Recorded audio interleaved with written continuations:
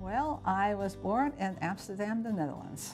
And so I have a little bit of a Dutch accent, I have a little bit of a New Jersey accent, because that's where I did my teenage years. But I've been here since basically 65, 66, kind of started coming back and forth at the end of 65, got married in 66, so you can count it from there. Well, a great part of the reason I got involved with public service is because I was a member of the League of Women Voters and got very interested in voter service. I'm very much interested in voter rights, and what I liked about the League of Women Voters was it was nonpartisan.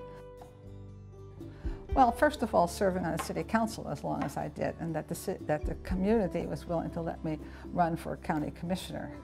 I did some things when I was on the city council. We had some hearings when we had problems downtown.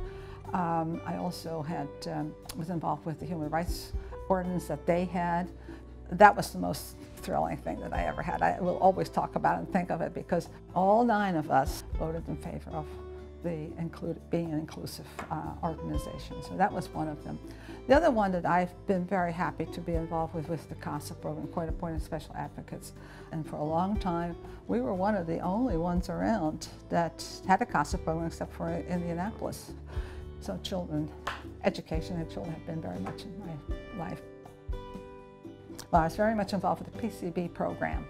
And we finally got the incinerator closed down, not having an incinerator, which was fantastic. The other thing is I'm very pleased about is this building. It's very unique. The courthouse needed rehabilitation. So we closed the courthouse, bought the showers building and moved down there. And since then, we've also redone some other things in here. But this is such a jewel. The courthouse is just such a jewel. And I'm very pleased to have been part of that endeavor. But I think today we need to continue looking at having a viable community, economically viable, but a very accepting community, having lots of cultural activities going on. We need to keep encouraging that and working with IU and the city. Together, I think we can have have really a great community. Well, probably the 2 people mostly that have influenced me at the very beginning were Tommy Allison and Pat Williams. Those definitely were.